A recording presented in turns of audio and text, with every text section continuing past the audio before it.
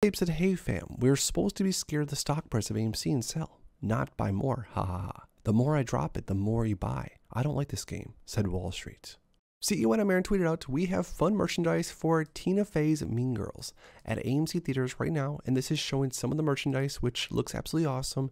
And as always, AMC is nailing it with the merch." What's so cool about all the merch that AMC has been coming out with as of recently, especially for their movies and for the different seasons, etc., is the collectability is definitely there. People are buying these things and reselling them. This is a perfect match for what's going on in the theaters. This ape said, "I share knowledge because I want good to win.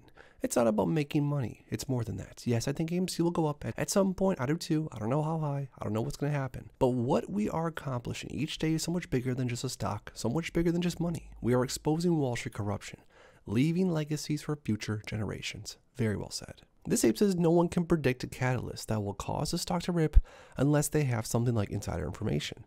It happens when it does. Like back in February 2021, AMC randomly moved up, and in May of 2021, no one nostra stonked it until the move up decided if the stock is worth buying now.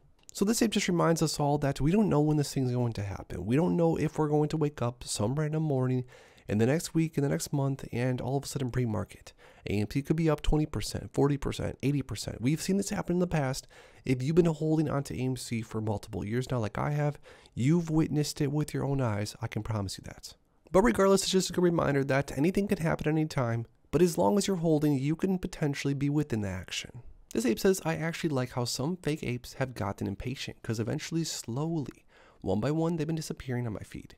Or maybe I'm just blocking them, ignoring them, etc., along with other apes. Either way, I see strong sentiment mostly now, and I will say for me personally, I definitely watch what's going on very closely, as I'm sure you guys know, and the sentiment is getting better.